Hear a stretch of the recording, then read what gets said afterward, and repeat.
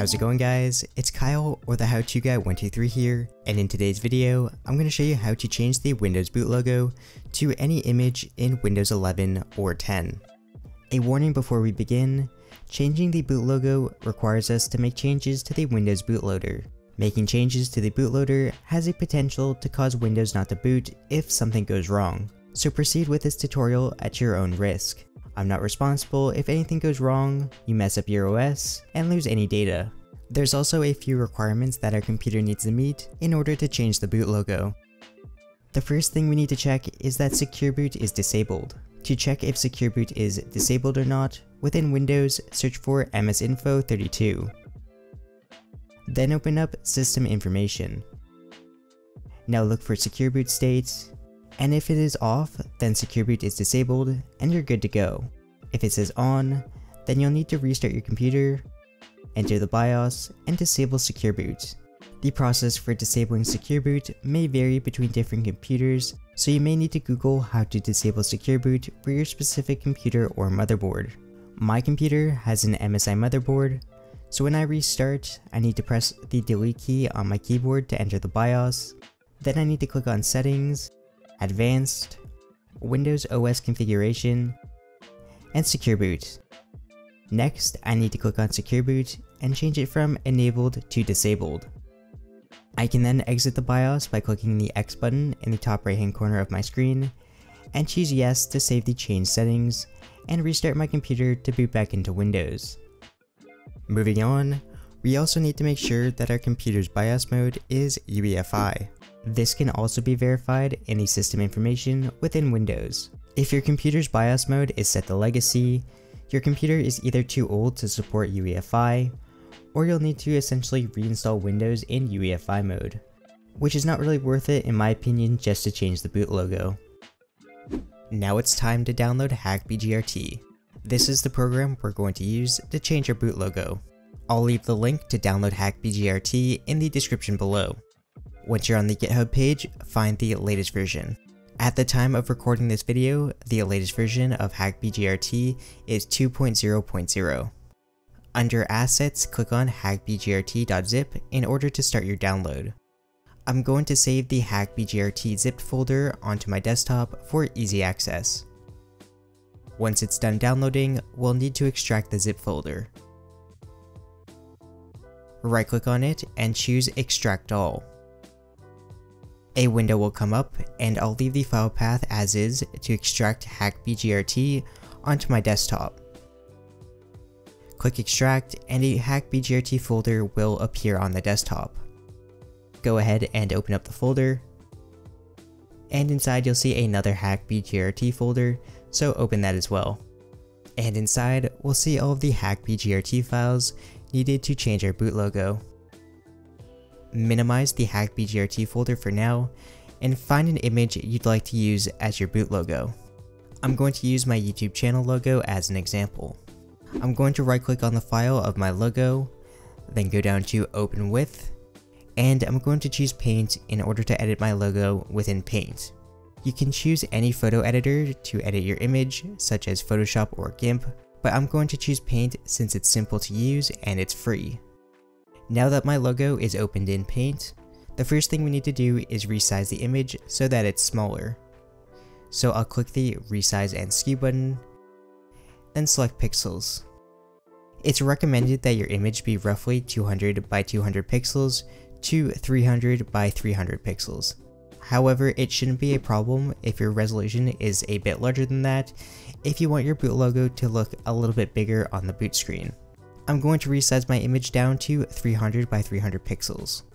The resolution doesn't need to be a square, so the horizontal or vertical value can be larger than the other. Click on OK to resize the image. The boot logo will be saved as a bitmap image. This means that the image will have no transparency like a PNG. So I'm going to fill in all of this white space in the background with black, so it blends in with the background of the boot screen. If we don't do this, the white background will be shown. That's all of the editing that needs to be done for our boot logo. We now need to save our image as a 24-bit bitmap image. To do this in Paint, go up to File, Save As, and choose BMP Picture. save the image to the HackBGRT folder, the folder that contains all of the HackBGRT files. Call the file name splash.bmp, and make sure that the save as type is set to 24-bit bitmap. Click save, and you'll be asked if you want to overwrite an existing splash.bmp file. Click yes, as we are just overwriting an example boot logo that comes with HackBGRT. You'll then get a warning that transparency will be lost. Just click on OK. Now that our image is saved, we can close out of Paint. Now head back into the HackBGRT folder and right click on setup.exe and run it as an administrator. You'll get a warning that says that Windows protected your PC. Click more info and then click run anyways. Click yes to allow this app to make changes to your device, and a command prompt window will open with different options for HackBGRT. We want to do a regular install of HackBGRT, so I'll press the I key on my keyboard. Afterwards, Paint will reopen with the image that will be set as our boot logo.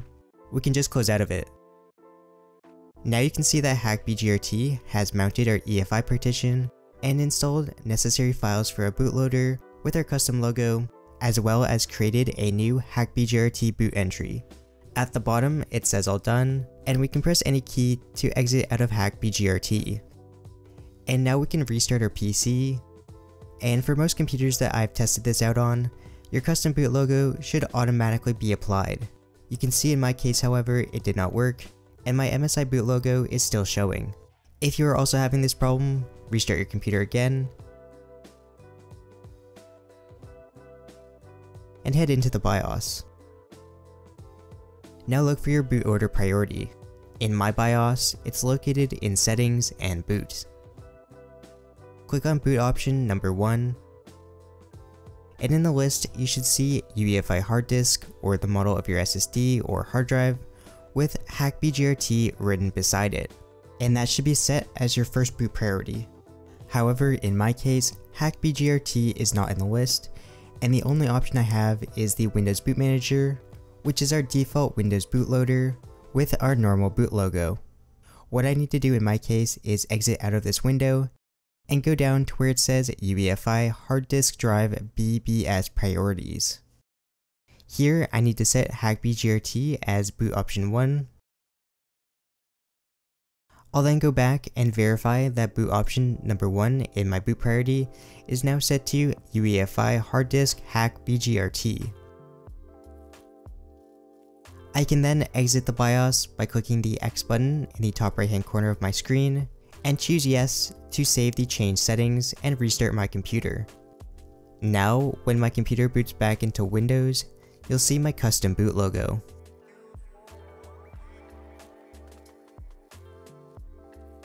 If you wanted to remove your custom boot logo, reopen setup.exe in the HackBGRT folder. Make sure to right click on it and run it as an administrator. Once the setup is opened, enter R on your keyboard.